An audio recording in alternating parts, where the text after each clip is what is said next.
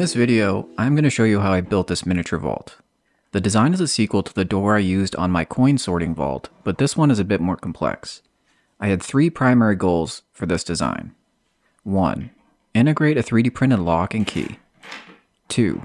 Put all of the gears front and center. And 3. Design every piece to print without supports. This model was printed in PETG, but I've printed one in PLA also and it works well.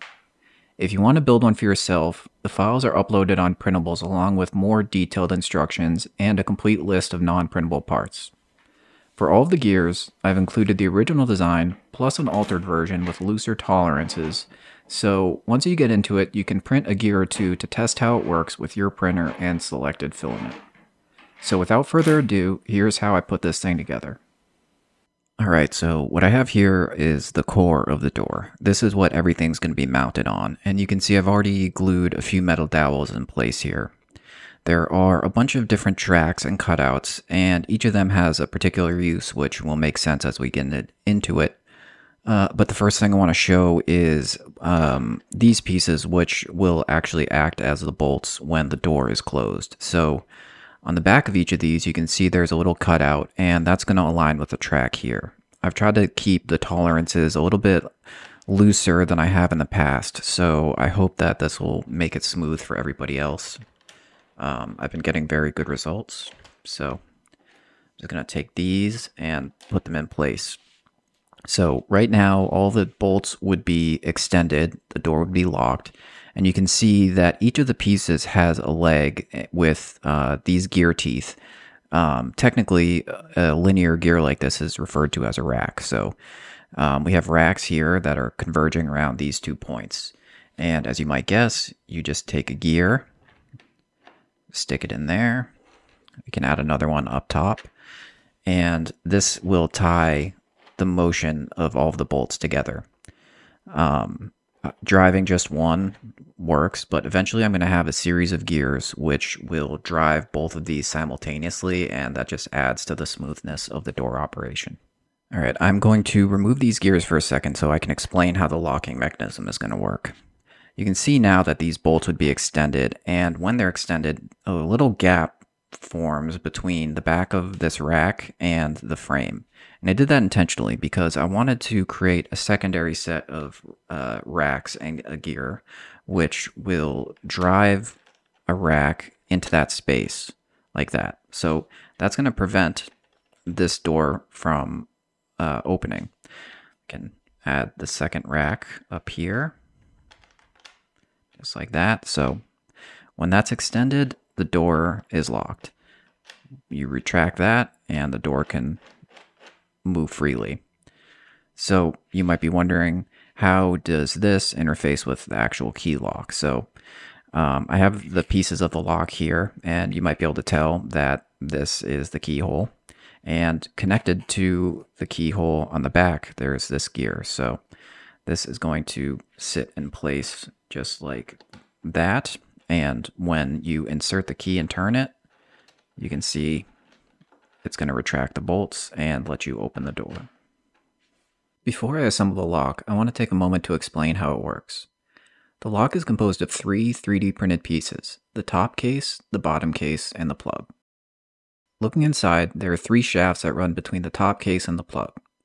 Within each shaft, a spring pushes down on a metal dowel, known as a driver pin, which pushes down on another dowel, known as a key pin.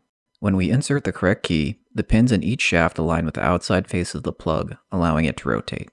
This is called the Pin Tumbler Lock, although this is an extremely simple version and not super secure.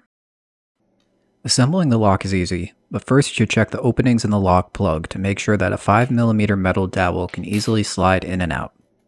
It was a bit tight for me, so I used a file to increase the opening until the dowels fit comfortably. Next, I added 3 metal dowels into the plug and inserted the key to make sure the dowels form a cylinder with the rest of the plug. I then put 3 springs into the upper lock body, followed by 3 more metal dowels. The layout of all of these dowels and springs is important, so check out my printables page for the correct size and orientation, otherwise the lock won't work. Add a few drops of glue to the lower lock body, slide the plug into place with the holes facing up, and clamp the whole thing together.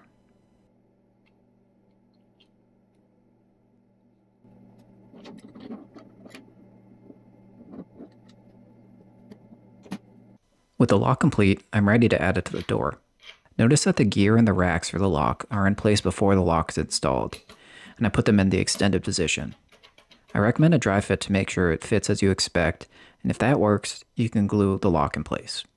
It's easier to add glue to the recesses in the door core rather than to the back of the lock.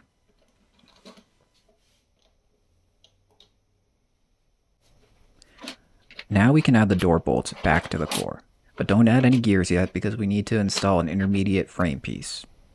There are 2 nice glue surfaces near the lock racks and 4 more in the corners. You can also add a few drops of glue along the perimeter, but that's not totally necessary. Clamp the whole thing together while the glue dries.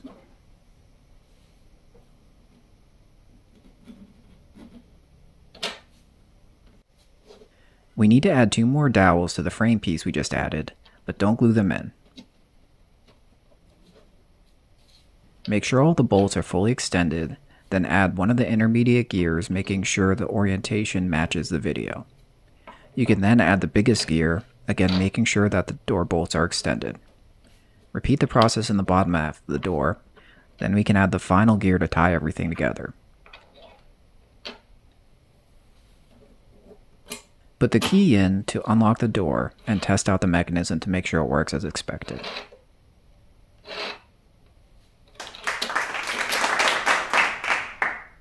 This key was printed in PETG, but there's something unsatisfying about a plastic key. Keys are meant to be metal. And that's where PCBWay came in handy because they offer 3D printing in titanium, stainless steel, tool steel, and aluminum, along with every type of plastic you can imagine. They kindly offered to let me try out 3D printed metal, so I went with the most expensive option, titanium. The process was easier than 3D printing at home. I just uploaded the same model I used to print this key, and a week later I had a key printed in titanium. The finish looks great and it feels like a real key, and when you drop it on a table, it sounds like metal.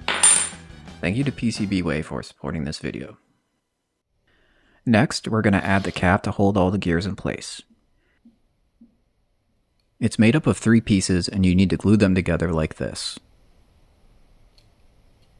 Carefully add glue to the recesses in the perimeter of the cap, then shimmy it onto the door.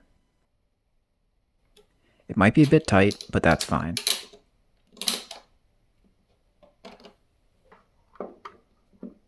Use clamps to hold it in place while the glue sets. The last piece of the door itself is a handle, which I've already assembled by gluing in a few more metal dowels. Just add a drop of glue to the handle and put it in place, and the door itself is complete. To connect the door to the box, we need to add the hinge piece. I'm using JB Weld for this because the hinge will hold a lot of weight, and I want to make sure it's a strong connection.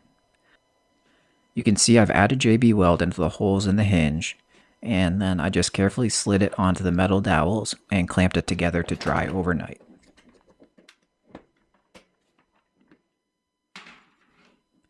The next day, I was ready to finish the project. The door slides right into the jamb, and the holes in the hinge should align with holes in the jamb.